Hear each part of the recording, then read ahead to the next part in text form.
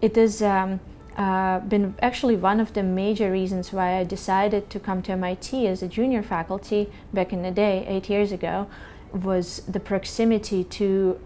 really spectacular material scientists like UL Fink, who is a pioneer in multi-material fibers and who was also incredibly generous to our lab and collaborated with us and allowed us to use some of his resources to produce our fibers until we built all our own infrastructure.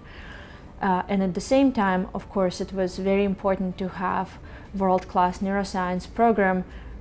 leading institute, McGovern and Pickover institutes here at MIT, and to be able to interface those two worlds in a seamless manner. So opening of the NanoLab is really a monumental step for MIT, and it is incredibly crucial for my lab, because especially when we are developing some of those magnetic nanomaterials for our research, it is very important for us to understand how structure of those magnetic nanomaterials translates into function. And having state-of-the-art facility that can house state-of-the-art electron microscopes, for example, will allow us to map the structures of those particles with atomic precision, and that will allow us to engineer those particles for biomedical applications in a much more informed way, rather than just essentially cooking with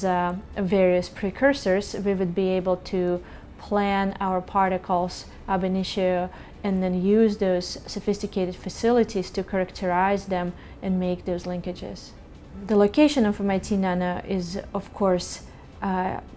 uniquely suited for collaboration, because it's right in the middle of campus, and it connects material science to electrical engineering, to physics, to chemistry, to biological engineering, to chemical engineering, and of course it's not such a long way from biology or neuroscience, so it would hopefully act as a melting pot for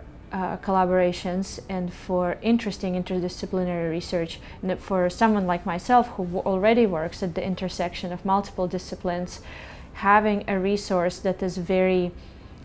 forgiving of strange materials, strange devices, things that a normal fabrication facility or normal imaging facility will simply be unwilling to handle, for us will be really critical and will advance our capabilities. The interactions through industrial liaison program have been interesting, and actually has been quite fruitful in one specific case where we have our visiting researcher from NEC,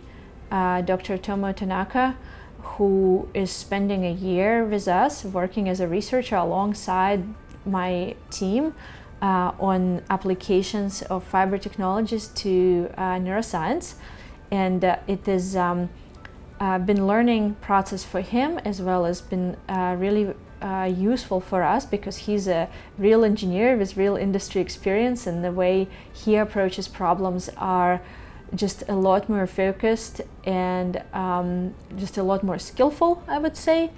And at the same time, for him, it's a wonderful playground experience where he gets to work on problems that are pretty far out, and he gets to see the frontier. And as he develops as a leader within NEC, it will hopefully will result in further partnerships for us to be able to translate some of those collaborations that are just sort of starting right now into things that they might get interested in the future. MIT is unique to be able to perform this type of research because of the strength of the School of Engineering and incredible colleagues that we have in the School of Engineering, and also the strength of neuroscience and the wonderful colleagues that we have in neuroscience as well. And the ability to be able to do both at the highest level requires a really unusual infrastructure